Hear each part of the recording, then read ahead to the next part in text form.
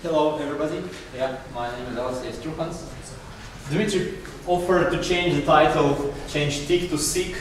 We will talk about it as well today. Does it work? Yep, it works, fine.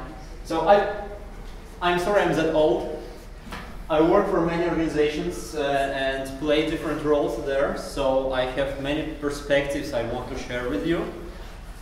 We'll try to go somewhat sequentially through these things, like what it is like working in IT and what do we have to do to be successful there, and what opportunities do we have to become better at it.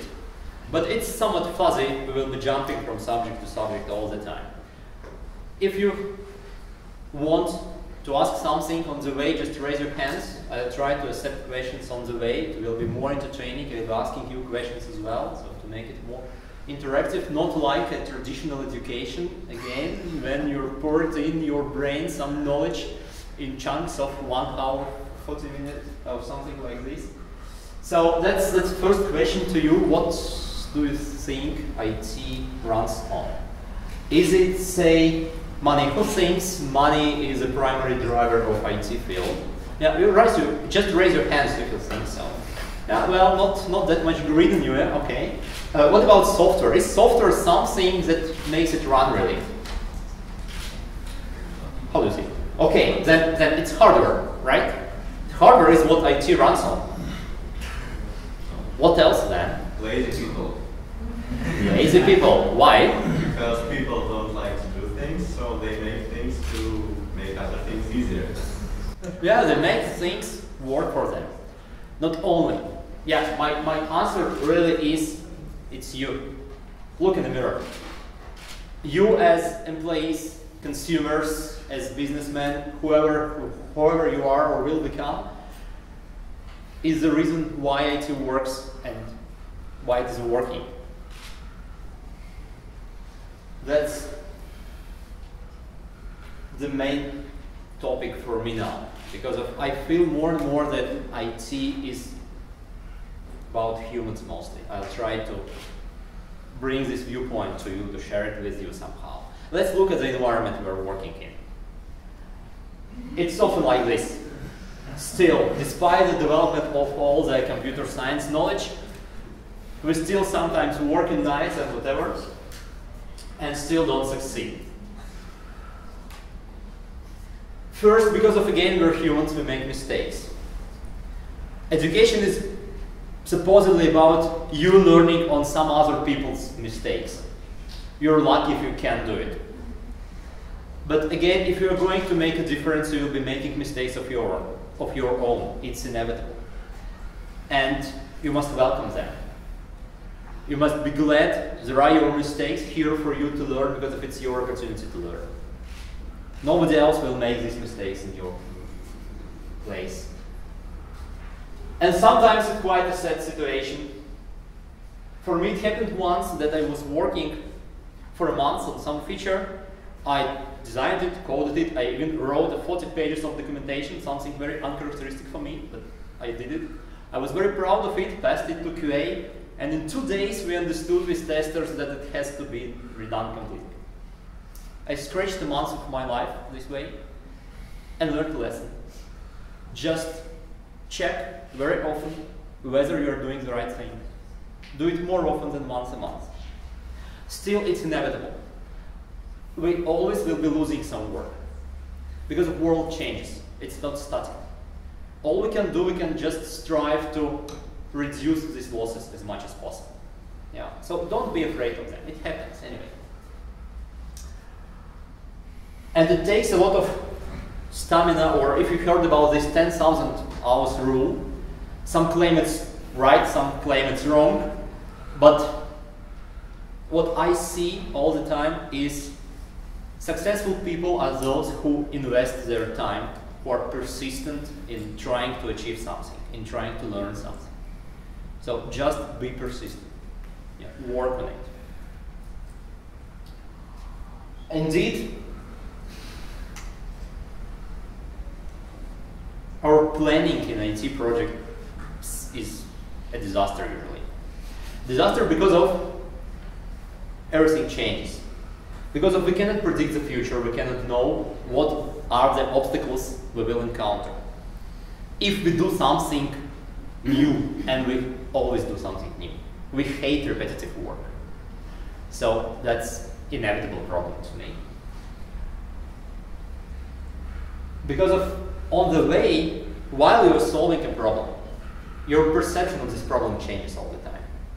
And the problem changes itself probably with the market, with competitors, whatever.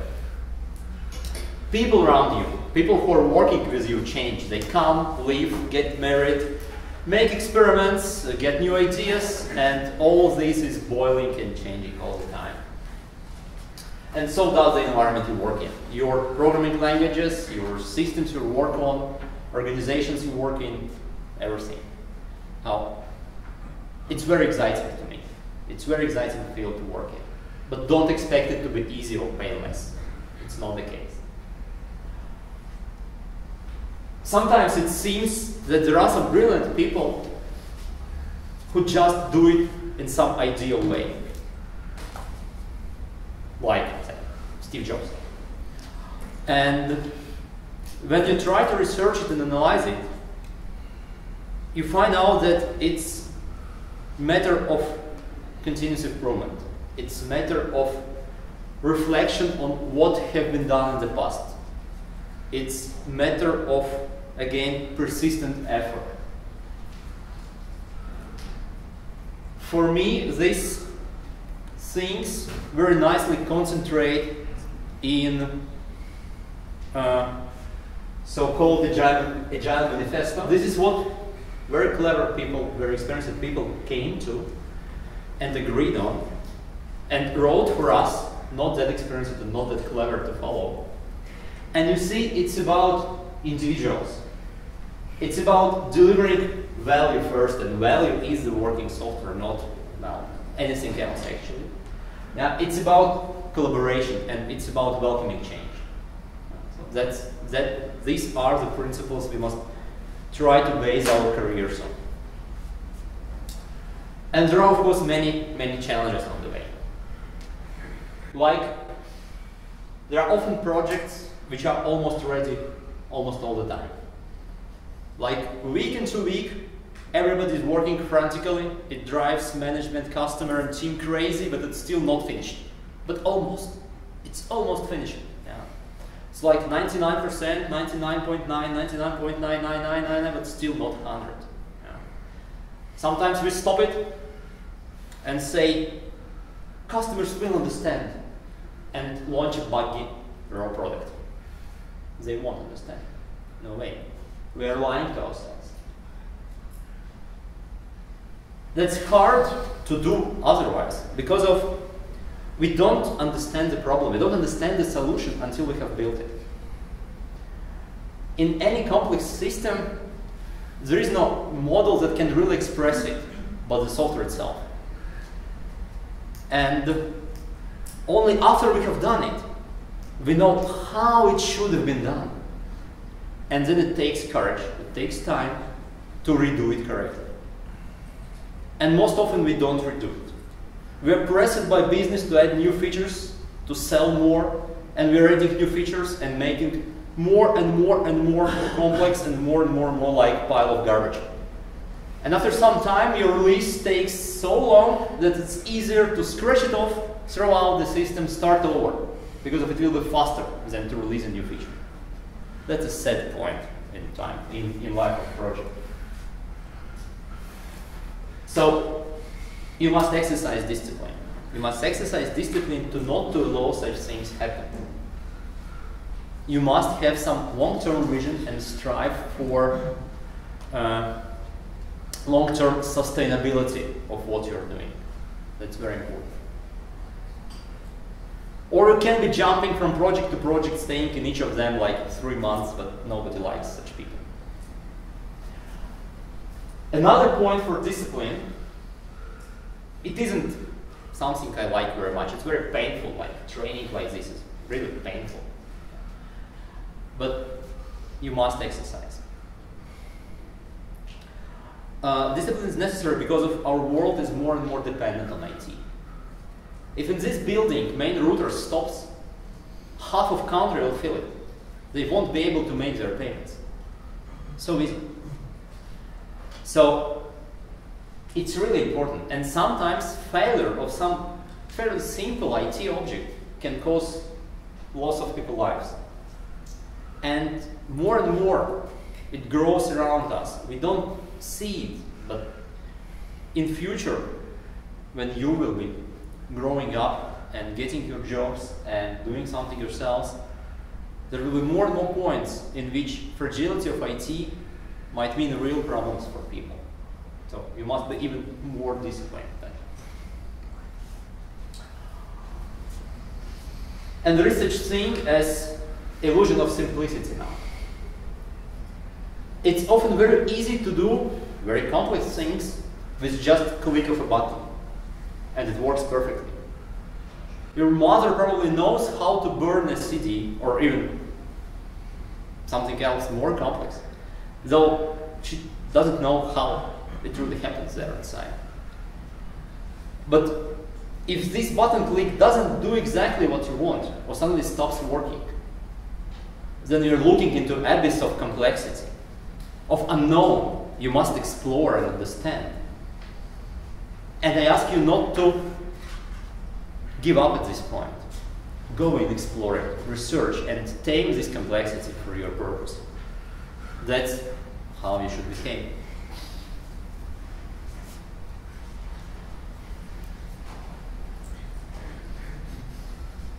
You remember Google saying something about not being evil?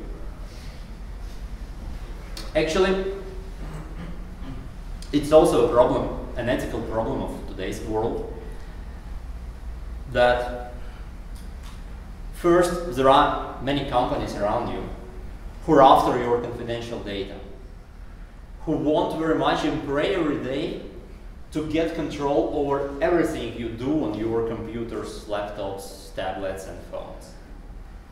And only thing protecting you is a tiny bit of legislation somewhere. They want to get rid of, but they can't yet. Yeah, but they will find a way probably, because we're giving up our rights ourselves. We're buying these phones, we're signing up for these services, we're clicking agree on confidentiality agreements nobody reads. That's a problem. Another evil here is the fact that, again, because of this fragility of IT, nowadays just a couple of evil hackers can make more devastating catastrophe than, say, 1,000-soldier army. It's quite easy. You just have to break into some nice object like a nuclear station. This is your future as well. So I have talked a little bit already about what are the virtues or merits you shall have, qualities you shall have to succeed in this world, or even to make this world succeed with you, not fail entirely. Let's take some more about them. This is what we do in our work. We're learning new things, we're processing information, we're all the time inventing some solutions, and we're communicating a lot with each other. And we're taking responsibility in making decisions, because you have to make decisions. And you must learn somehow to do it better. You see, there's no word about programming. But actually, I think when Aleksejs was talking about programming, he meant also all these things. Because the programming isn't only knowing the language. Knowing the language, you can just read a book and you know it. So what? And you are or you will be the stars who will be doing it. I wish to. So, tell me, what's important? It's a hint. What's important for software developer? Because we are software developers, we are talking mostly from software developer perspective, of course. What is necessary to do? What are the qualities you shall possess to be successful? Communication. Communication, right. Very good. What else?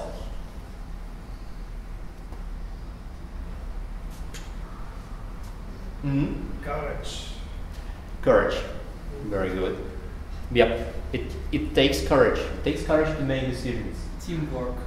Teamwork. Collaboration. Yeah, working together. And I would say lifelong learning. Because of the environment changes so quickly, you have to learn all the way. Probably in 10 years you will have some professions nobody teaches now. There is no such program in university because the world changes so quickly. You have to learn all the time to stay current in this. I work in a bank most of my working time, and I have such an employer representative perspective. About 10% of my employees, by the way, in my department are undergrad students. They haven't finished institute yet, but they're working and working very successfully, which I like about them.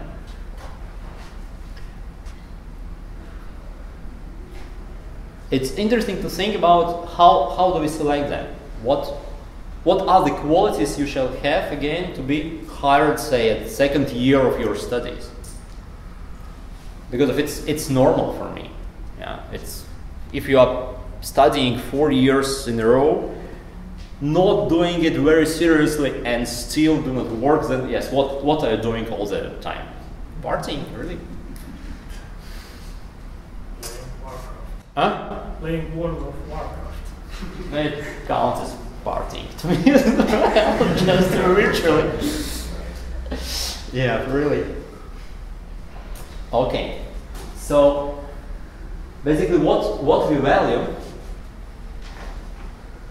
is people who seek pride in what they're doing.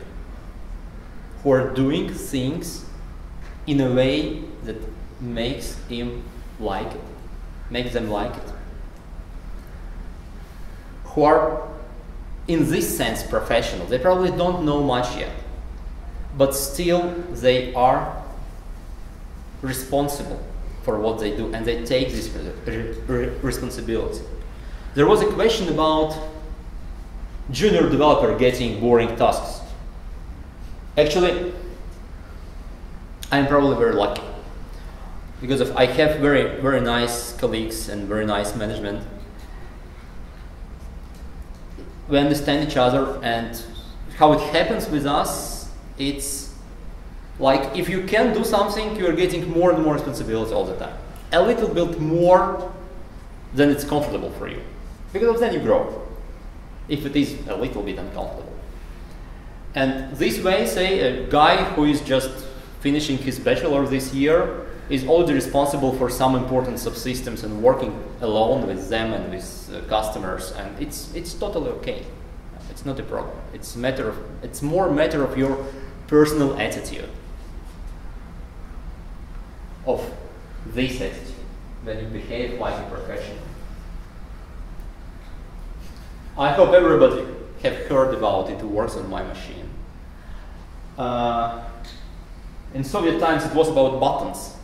Yeah, probably somebody remembers it. This is about sense of ownership, about your sense of responsibility. If you're just doing what you're being told to do and don't care about the end result for the company, then you make no sense. You can be exchanged with any other person on the planet. It will make no difference. If you look into some higher goal, let me give an example. If you know about Toyota model, they have such person as a chief engineer.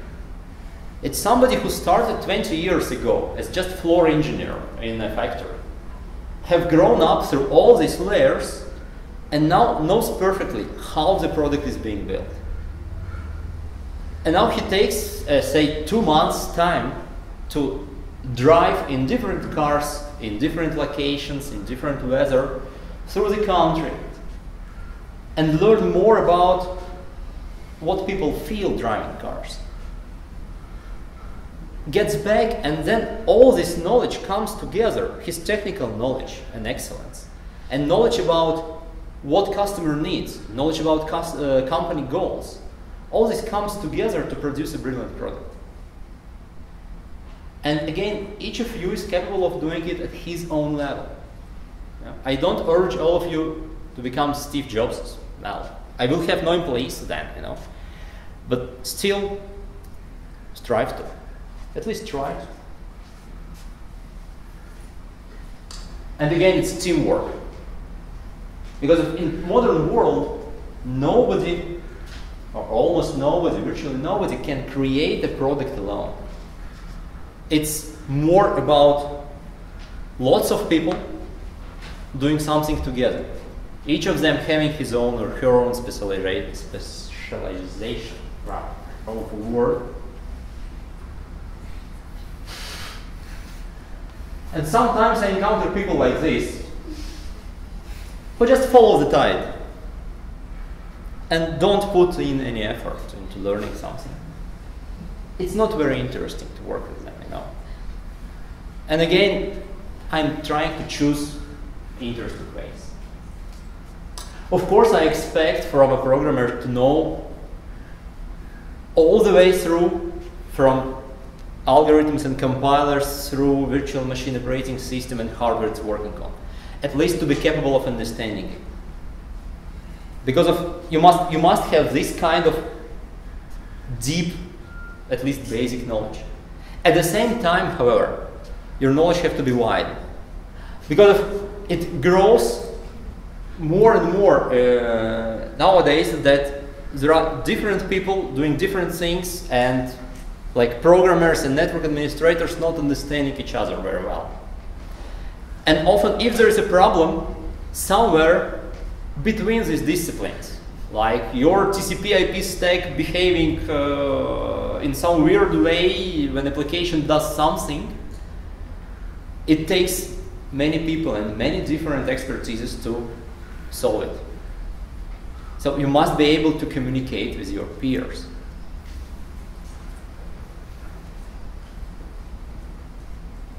Actually, because of this volume of technical knowledge grows so fast, you must follow it somehow. You cannot digest it all, it's impossible. But you must be capable of it. There are also some things that do not change that fast, like organizing your work. I'm saying it's a nice book, but somewhat lengthy. I haven't read it, I just get some shortened version of it.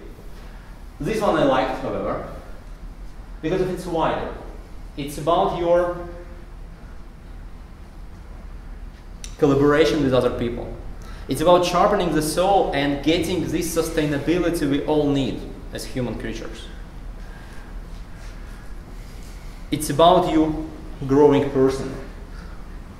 So what are other learning opportunities you have? I will not tell about everything, and Aleksejs have already told about some of them. So let's look at it. It's communities. Yeah, you're welcome to join them. It's your opportunity to share your experiences and to get others' experiences shared with you. To know something and know somebody. To know somebody you can ask in the case you need some particular information. Since I do most for Agile Latvia and LDM, Latvian Developers Network, I like them more. That's natural. We are quite big, like 600 and 200 people respectively. In Agile Latvia, we have organized a couple of conferences, really big conferences, like 200 people, attracting speakers from Nordics, among them very, very renowned people like Jürgen Appelo or Joachim,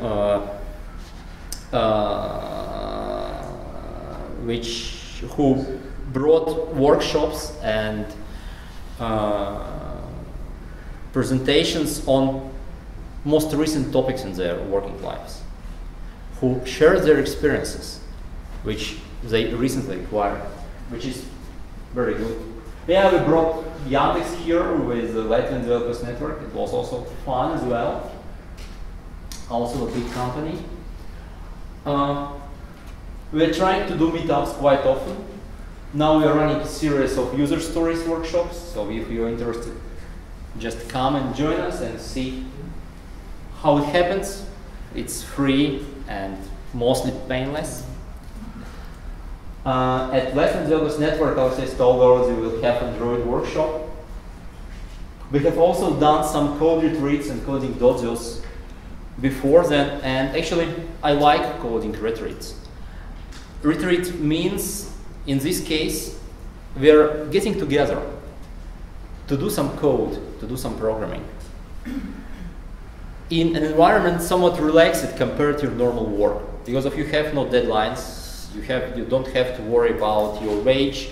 You just try to do the code in the most perfect way you can think of. Moreover, you do it in a pair with some peers of you who have different experiences, different knowledge, and you're creating something totally new together. Something you wouldn't come up with you alone. That's a great experience for me. And we'll have a big conference in September. September 13th, it's easy to remember. Basically for everybody. We will try to get together people of different fields of work and let them communicate. Let them make an event that will be useful for them. This is what we're working on now. Aleksej have told about online courses, and speaking of programmers, these are people who gave me a kickstart in my career. After spending there several years, I started my work as a programmer and basically needed no higher education in about 10 years. It took 17 years for me to get bachelor. Oh. I didn't feel I needed before. But again, it's about people starting programming at age 12, 14, you look a little bit older here. Now you can recommend it to your, friends and children. We also run these Java Guru courses, which I like because it was born like an alternative to academic stuff, actually. What happens there, it's people who work as developers in quite known companies. In this semester, these were people from Odnoklassniki, from my bank, and from Citycom,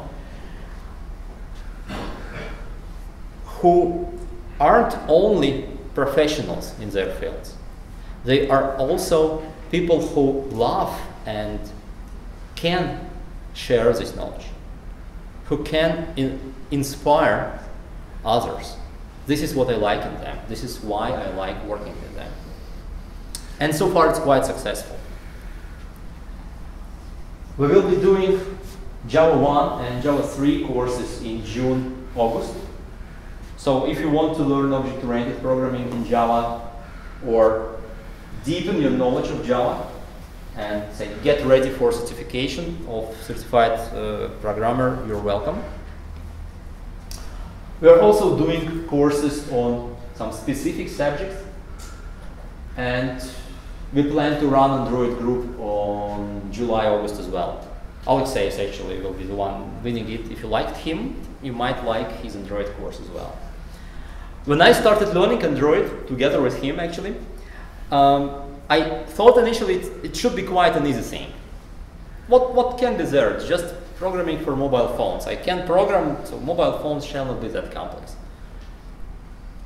It appeared wrong. First 3 weeks we spent without programming any single line of code. We were digging through some XML configurations, screen densities, and things like this. So it's really a complex thing. You can get a flavor of it coming to our workshop in June, actually. Then you will feel what it is about. Okay, another interesting experience we had was Erasmus intensive programs. Who has participated in such a programs? Raise your hands, please. Okay, then I will tell it. Yeah. I don't have to be sorry for those who have seen it. These are things a higher education institution shall engage in. So basically ask at your institute or university if they do some of these programs. It usually happens like a bunch of universities from all over the Europe decide that they want to do such a project, such a program together. We have participated in two. One was Promont, it was devoted to programming Android applications, and another one had a broader topic, it was about open source systems as such. In each of them, we have tried to simulate somewhat ideal conditions of a European company project.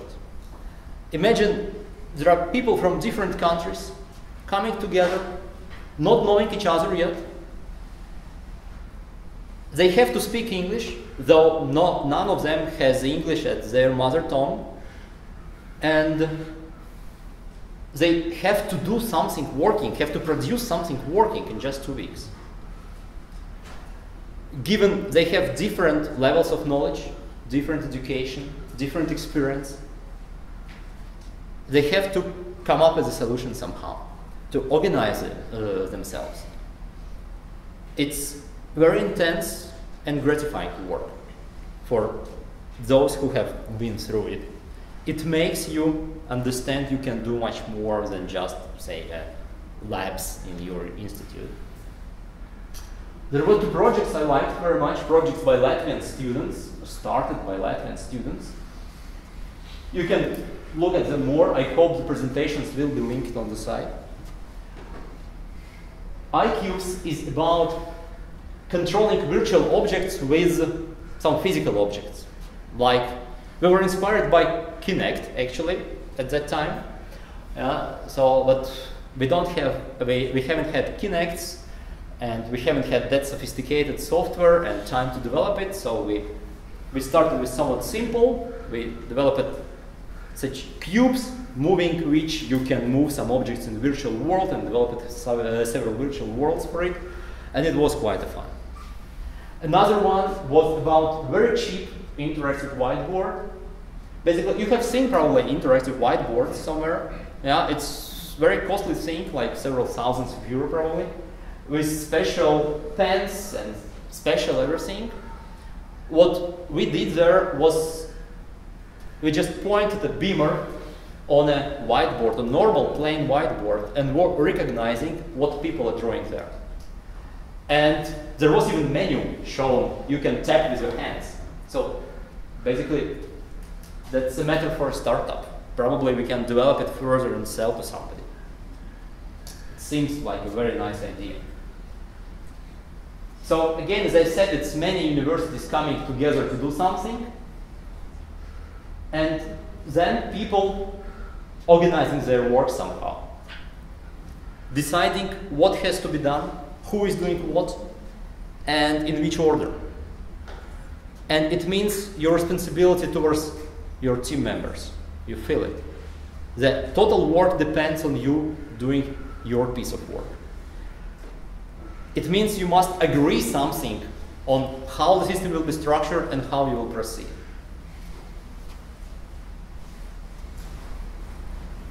It means you will learn more than in usual lectures, because of each of you is choosing what he's doing or she's doing, and investigating the field herself, and learning on the way, and learning to learn, learning to formulate the problem, because sometimes it's even hard to formulate the problem we're going to solve. And in the end, you have feeling of achievement, feeling of doing something, of you have done something great together with others, which is great. You asked more questions on the way, right? Was it too fast? No, it's okay. I think maybe now questions will arise. Yep. Those courses you mentioned and the meetups, they are more focused towards professional knowledge like programming stuff. What would be your advice to improve your social skills and communication and the organizing of time? There is a Toastmasters Facebook group in Riga, I guess. You can join them. It will help you work on your presentation skills. Probably you know better. I haven't been there anyway. But okay, so Yevgenis knows. That's one thing. Another, getting together with other people automatically will improve your social skills. It's inevitable. Speaking of our, say, programming courses, the Java second semester actually is devoted to building projects in groups, like this Erasmus intensive program experience, but on somewhat smaller scale, without these international aspects of it. But again, it's, say, 4 persons trying to develop something working in a new technology, learning technology on the way, but also learning how to structure the project, how to structure their work, and how to collaborate. This is how we try to cover it. And again, probably there are more social things there. Say the meetups of information system of business analysts. They are more social than of programmers, of course. More questions? As far as I know, you're also a teacher in this institute. Yeah. So, what exactly was your motivation for doing that? Why did you decide to become a teacher? I hope we can make world a little better place to live in. That's basically the only motivation you should have, I would say. Do you feel that you are successful in that? Somewhat. It could be better, but something happens. See, you're here. That's good.